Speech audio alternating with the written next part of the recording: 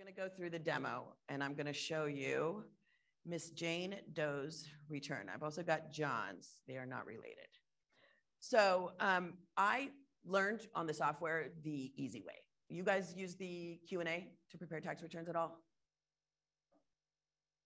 Okay, so when any new software, the first time you approach it, it's scary. You don't know what you're doing. The interface and the way that this has such a human brain approach, you have the ability to see all of the, the tabs at the top. Oh, are we cut off a little bit? That's all right. Where you've got file, prepare, and tools. So when you're on your client menu here, all of these options up here are different than when you do open the tax return. You still have the same ability to do things like import and add a return. But when you're on the client manager, like I am now, and you open up a tax return, thank you. All right, so now you see we've got some different options up here, right? Now we've got some tools. I'm old school. I have a calculator that I just pull out of my drawer. But should you want to use the calculator here, you've got a savings calculator. Any of your clients own, I'm sure a lot of them do. You guys have stocks, right? You guys have to deal with inputting all of that. The great feature about with TaxAct is that when you're on that particular page, like for example, if we go to continue here, you've not only got the ability to enter the information at the top there, but below is the actual worksheet. And so if you keep going through, you'll actually see IRS forms down there. So you can see where that information is getting put in. And I believe that Jacob mentioned to you guys one of the new features. So you see how Social Security is in a pinkish hue there. So it's not going to, with that bright red is not going to freak you out. But that pinkish hue it alerts me that I've not put a Social Security number in for this client. And that is another feature that I love the most, that it's impossible to do it wrong. You keep getting these alerts that are going to tell you forgot the child's date of birth. You missed a digit in the Social Security number, so that it continues to keep telling you and warning you that you need to correct this information. It's impossible to file a bad return, an incorrect return. So I'm not going to enter any of the information. We've got Jane Doe, she's single, and out to the address when we talk about dependents. So all of you guys had a really tough year. We all did last year, right? Because we had the stimulus come in, then halfway through tax season, all of a sudden we got the 10,200 of unemployment, non-tax. So all those clients' returns that I had filed needed to be what normally you would think, oh my God, I have to amend them. No, TaxAct really rushed to get all of that in there. The stimulus payments, the child tax credit. And for this coming year, I've already sent out an email to all my clients warning them, don't spend that money yet, because that child tax credit, it's based on what your income was last year. And we all know that people did not have a good year last year, right? So people are getting that child tax credit. They better know that they might have to return that, or it's coming out of their refund, right? So that was my point in regards to the dependents. Now, when you go through, it's always this simple information. I tend to use my own tax organizer that I send. It's a PDF form that I send to my clients to fill out and give me all of their personal information. And then that's where I put it in here. If it's a quick return, I may sit in front of them, or they may sit in front of me, and I'll go through it and get the information from them there. But after COVID, no one's really doing this face-to-face. And why would we do this face-to-face? We can do our work without having to actually see our clients. E-filing and e-signing, genius.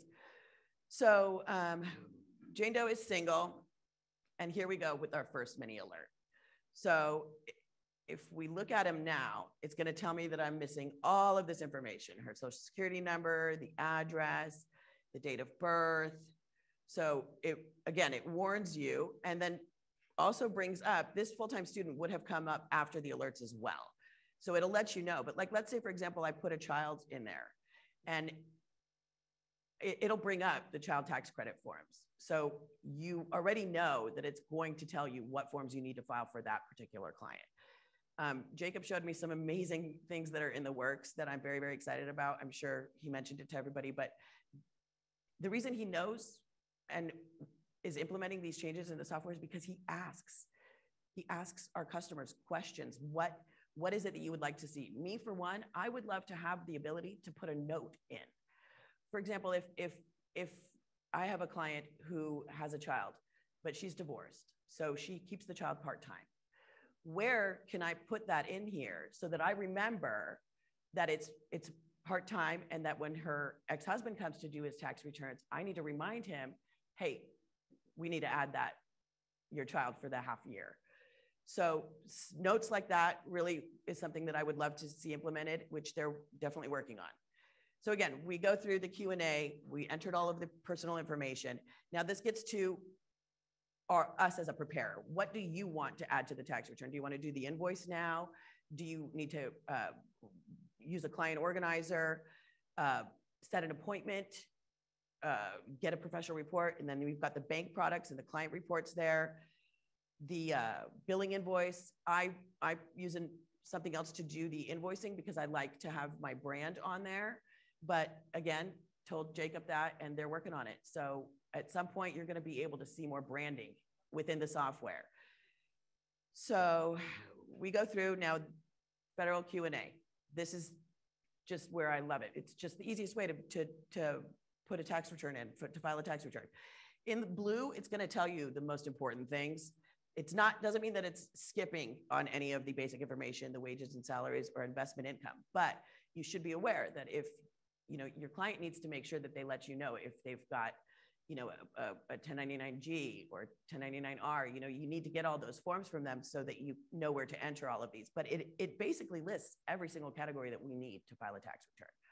So right here, if I wanted to go, for example, the recovery rebate credit. So there was a third stimulus in 2021. We all know that, right? The major ones were in 2020. I'm sorry, we're going back. Yes, 2020. So 2021 was another one. This COVID time just flew. So you want to make sure that you enter that information and find out from them. I've already warned so many of my clients are going, I have to go double check my bank statement.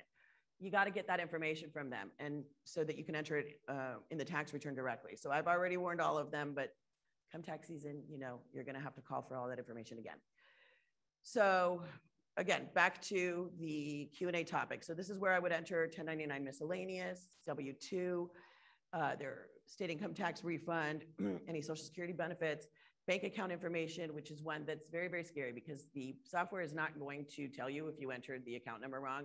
And in my 15 years of preparing tax returns, one time, and for a client who was desperate for her return, I inverted numbers in her bank account and she had to wait for a paper check.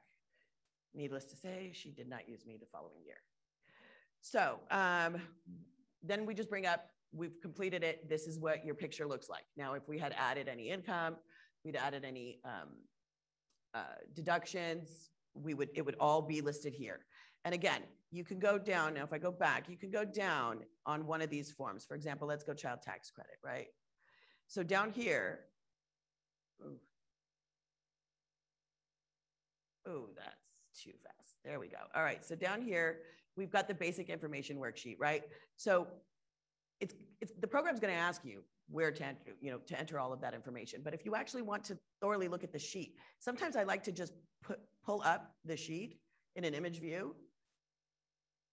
And because it's new, I just got the new 2020. It's very exciting. So it's not up there, but sometimes I will just pull the image view to actually look at that form. We're so binary. We're all tax preparers. We use the left side of our brain. There's no art involved in what we do. Sometimes you just want to see that form. So another feature that I'm always using is the IRS form instructions. Sometimes I forget what the calculation is for depreciation, what I need to do on any one particular form. So when you go to the IRS form instructions, it pulls up every single form.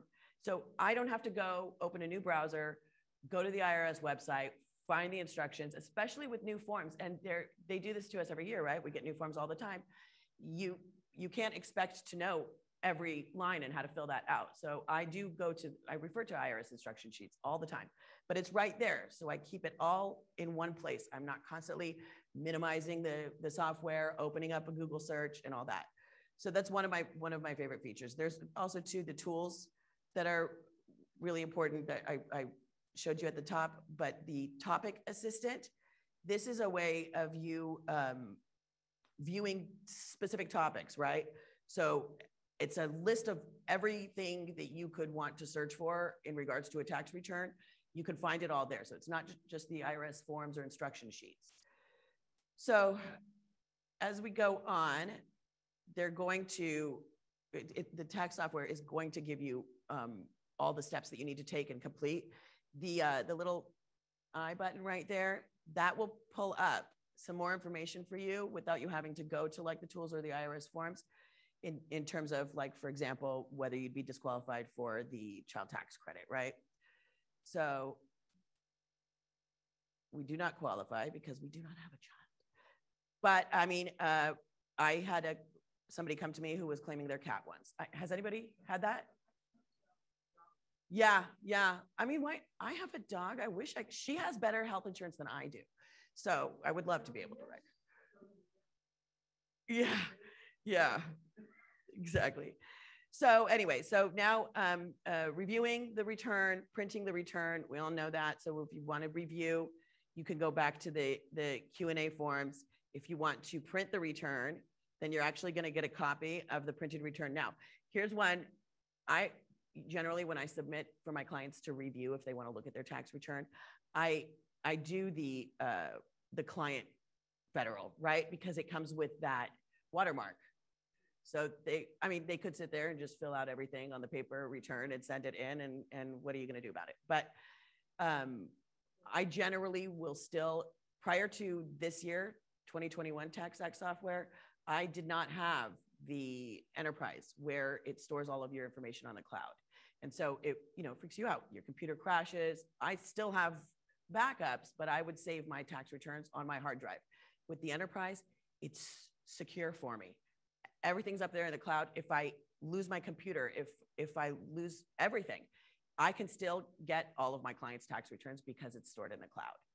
So it helps. And now I feel better not saving them on my computer because it's a lot of personal information that you're responsible for, right?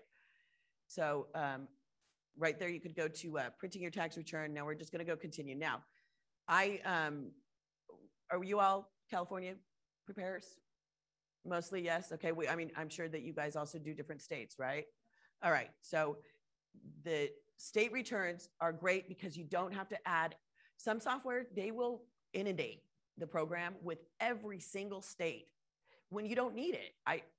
The states that have income tax, but when you don't need it, and then you got to go through the whole list and whatnot, you get to individually import which states that you want. Okay. So that is a big feature for me that I like. So checking for updates, it's always going to do that and ask you to save your return. I'm not going to do the update now. I'll install it later. And mind you, it will do that every time before when you open the software. And you guys need to make sure to do that because TaxAct is on top of implementing and adding all of the different changes.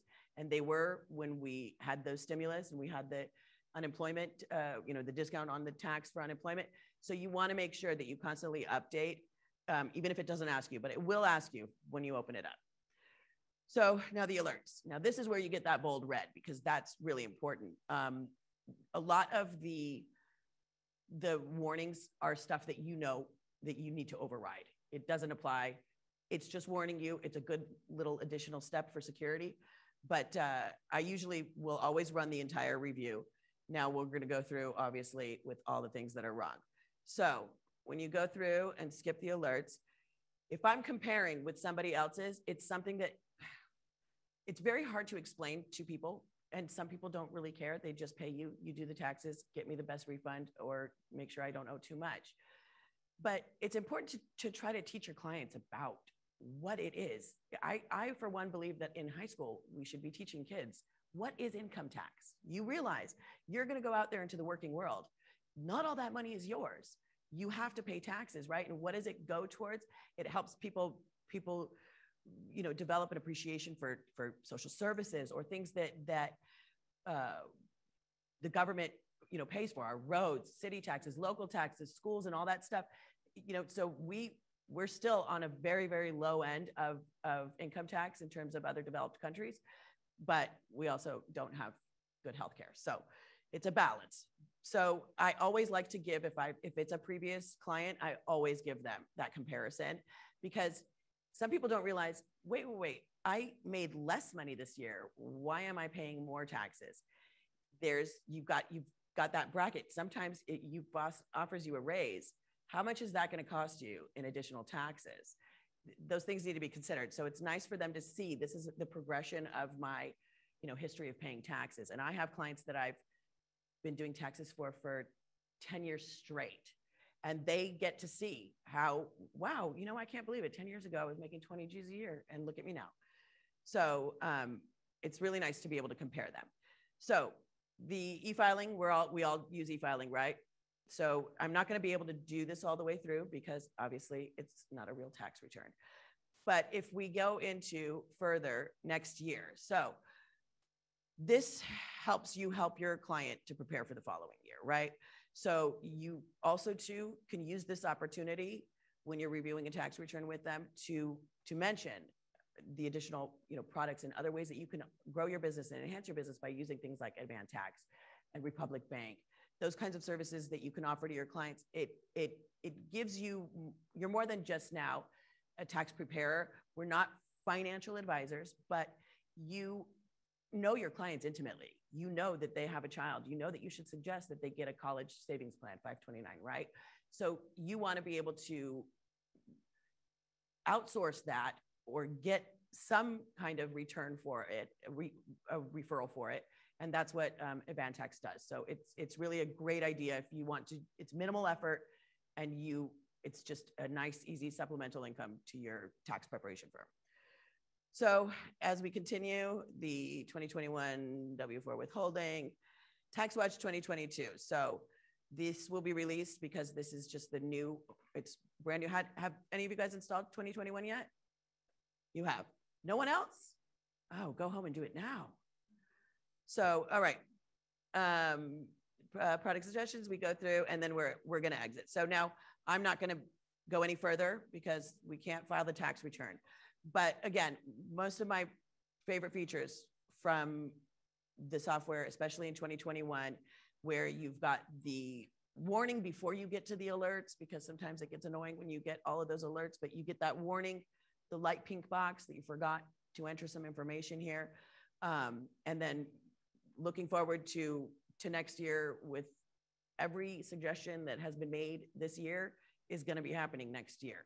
Every suggestion that was made last year is happening this year. So the company really, really treasures the response and the information that it gets from its customers. So I encourage you guys, drop emails. You got everybody's information here. Jacob would talk to you for hours and hours. So make sure you just get in touch with them because they call to ask. They want to know this information. And it's really, really important that we make sure we share what we like about it, what we don't like about it, what works for us, what doesn't.